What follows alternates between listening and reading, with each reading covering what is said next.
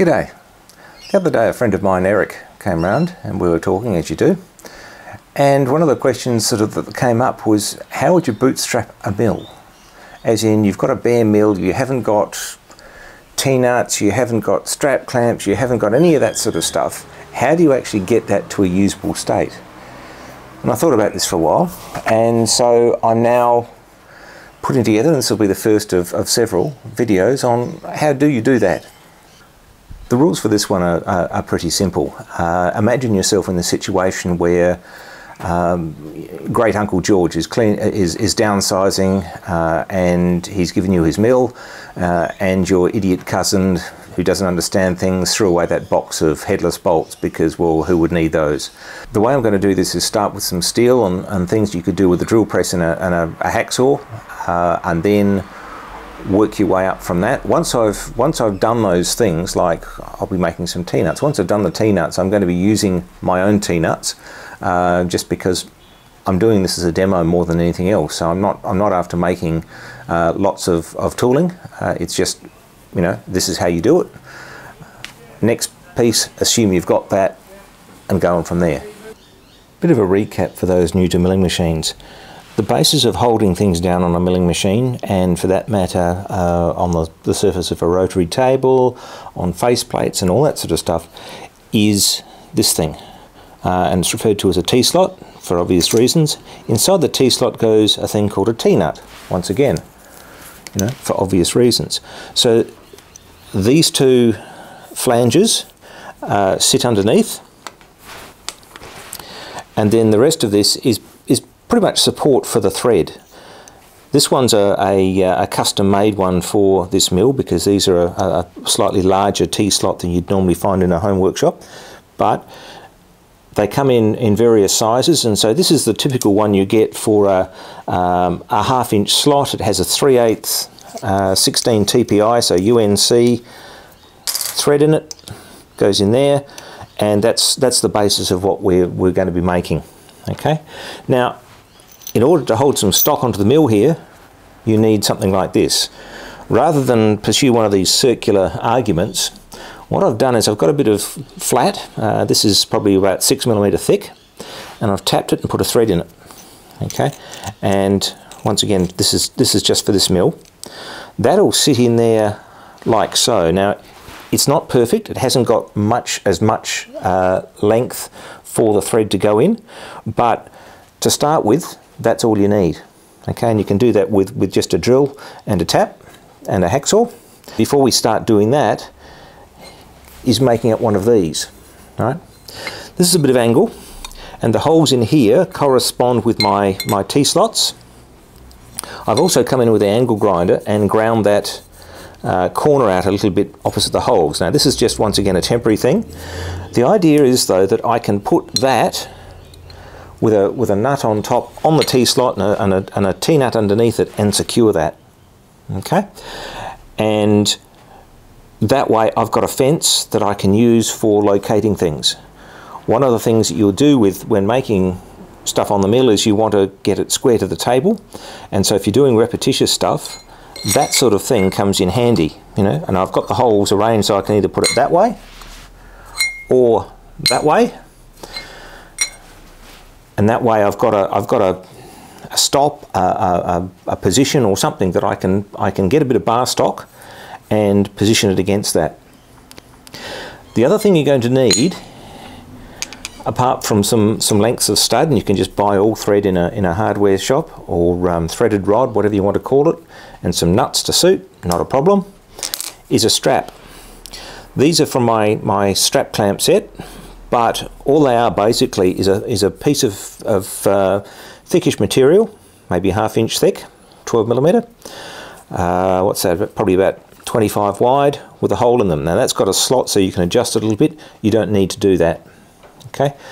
What'll happen when these things are in the T-slot is that you'll clamp your material down like that, and underneath here, once again, on a tie-down set, you've got a serrated wedge arrangement, but that's just for convenience of adjustment, and so you could use anything you like underneath there, as long as it's at least equal to the height of the material you're holding.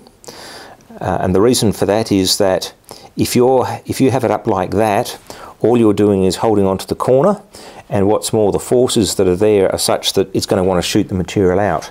If you're holding down like that, you're pushing down on the part. It doesn't want to shoot away from you. What you're normally trying to do is get that level, or maybe slightly with the back end slightly up, but that's clamping down. Well, I remember this is another thing worth showing you too. This is a collection of bits of studding, various lengths, all that sort of thing. The commercially available tie-down sets usually start with a stud about that long, and I find that sometimes you need shorter. So once again, you can make this with just getting a bit of a threaded rod and cutting it to size.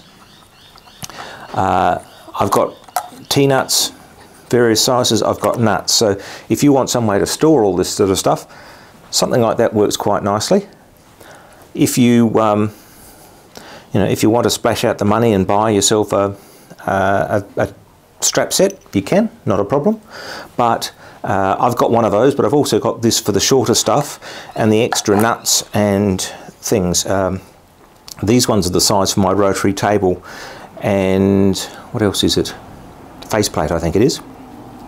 They all take this 3/8 16 TPI thread. It's just that they're a slightly narrower T-slot.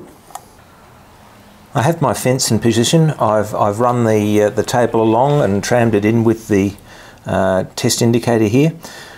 One thing about a test indicator too is that they're designed to have the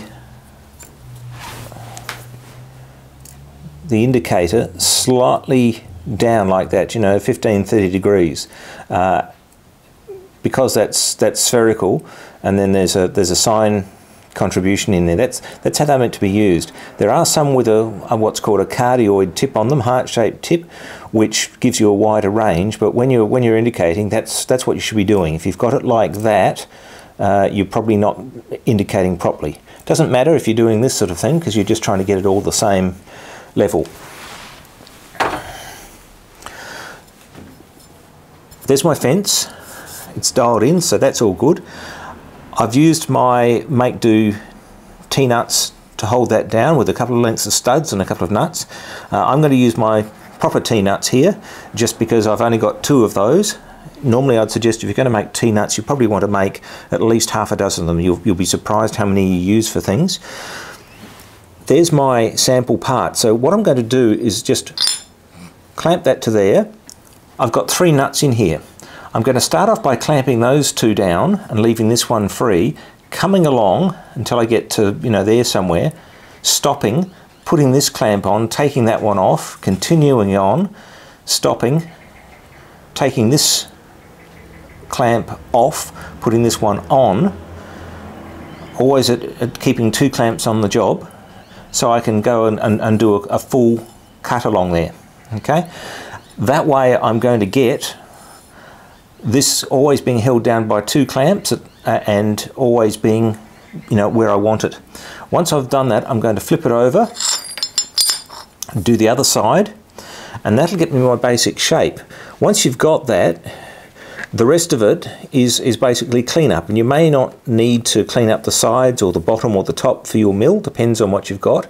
And remember, you can treat these as an interim thing. Once you've got this, you can then use these to make better ones, or you can then improve them later on when you've got some other bits of tooling. But this is basically, how do you bootstrap? Once you've got those, you can then just cut those off with a hacksaw or something like that, or a bandsaw if you've got one.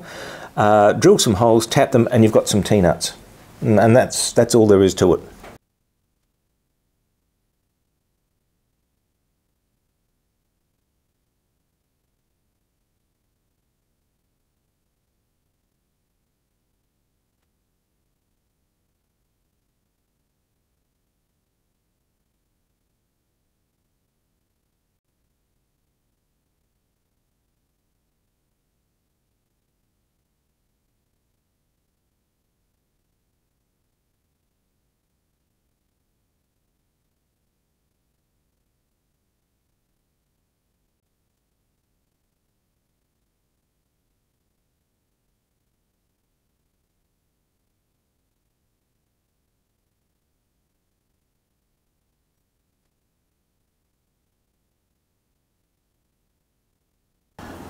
And that's my stick of T-nut stock. I've had to put this clamp here because I found that this was starting to pull out. So that's another,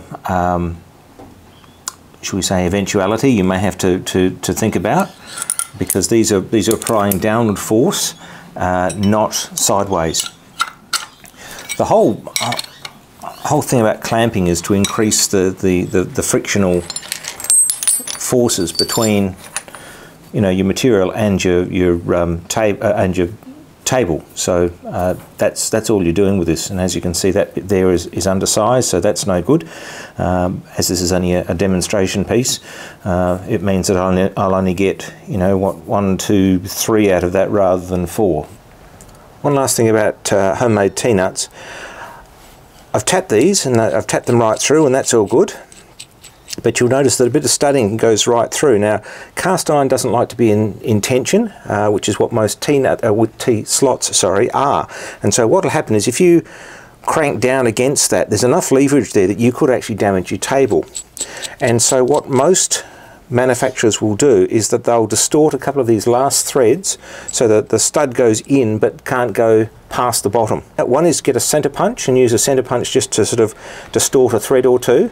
As I hope you can see, it doesn't need to be much, but it's enough to stop that stud going right through, and that's all you want, really. And if for some strange reason you decide later on that you don't need that, you run the tap down through it again and it'll clear that out. The thing about parallels is that basically the top and bottom are parallel. The thickness doesn't matter too much, the length doesn't matter too much, provided it's long enough to support what you're doing. So using this same setup, you know, making sure there's no swarf there, you could put a piece of flat in there, clamp at both ends, run along the top, flip it over, run along the other side, and you've got a piece of material which is parallel. If you clamp 2 of them against your fence like that, you've got a pair of parallels. Now, you may not need those now, but if you have a vise, they come in handy, and sometimes they come in handy too. When machining this piece, one option might have been that if I wanted to, I could have put that up there, or maybe like that, and machine, but I would have had to have something parallel underneath it to help do that. What else could you make which is handy? Well, these are things called 1, 2, 3 blocks, so called because they're 1 inch by 2 inches by 3 inches. And usually these are made out of hardenable steel, and then you grind them. And I think that's mainly for wear. So, you know, if you wanted to do some more bootstrappy type work, you could make a set of these out of mild steel. As long as you were careful with them, it wouldn't matter too much. And once again, there's nothing saying that once you've made a set and you've used them for doing some things, you can't retire them for just using for setups and all that sort of stuff. They don't have to be precise. There you have it. So, some T-nuts, made with some mock T-nuts, which I'll still keep around the place because they might be useful. Some fences. I've got these 2 here. I've cut them down so that they're just holding the edge of something rather than sticking right up. It means I can run a cutter across. I've also left the 3rd one long, just so in case I want to, you know, clamp something to that, because that could be handy. If I was going to make a habit of that, I'd probably square that up, as I show you in what's likely to be the next video, and some parallels just to show that yes, you know, the simplest of tooling you can use for something like this. So that's about all we've got time for this week. The next video in this series, I'll be looking at making some angle plates and some you know, very basic V-blocks, and then probably sometime after that I'm looking at making a small vise without having a vise or anything like that here. Thanks for watching. See you for the next one.